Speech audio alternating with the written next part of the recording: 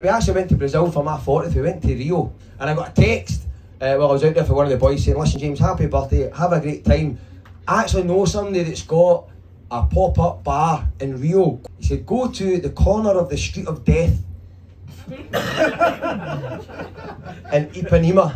Right? And I was out there with my girlfriend, met up with my friend Scott Devine out there, and his girlfriend's Brazilian, so we're showing his Brazilian girlfriend. She's going, "Listen, the carnival doesn't even go down there. I would avoid that place." So me and Scott thought, we'll definitely go. And we're down there, and I've asked for a guy called Humberto, right? And I'm at this corner, what I thought was this bar, and I'm going, "Humberto, Humberto." And he's just looking at me. The more I'm saying Humberto, the angrier they're getting. I'm looking at the text messages, "Ask for the king." So I asked the guy called the king, and he just pointed at the bottom of the street, went, "I hear he's there." And I turned and I could see the most Brazilian looking guy you could ever imagine with a full Celtic strip on. And Humberto cannot speak any English, right? Cannot speak any English. But he sees us and he goes like that, "Whoa! Bishop Spriggs!" Because it turns out, right, this guy's a mad Celtic fan, don't know for what reason, but he's been to Celtic Park twice. And each time he comes over, he stays in Bishopsbriggs. And he drinks in fucking Quins in Bishopsbriggs.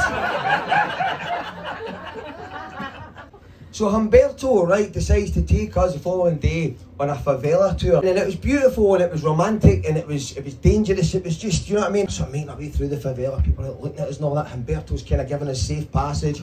He's telling us through Tanya, our sort of interpreter, about the bar, how he had the bar with his best friends, falling out with his best friend now, bit of fucking grief. But anyway, we're just having a great time. We get right to the top of the favela, look out over Rio, and I can hear just this shouting, right? And Humberto's looking all flustered, and he's fucking shouting, his face is changing, and I'm like, "Oh fucking hell, man, we're going to get done in here, this is how it happens. This is how it happens."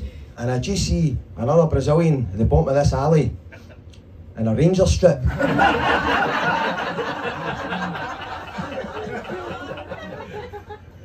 And he's shouting at Humberto, "We are the people."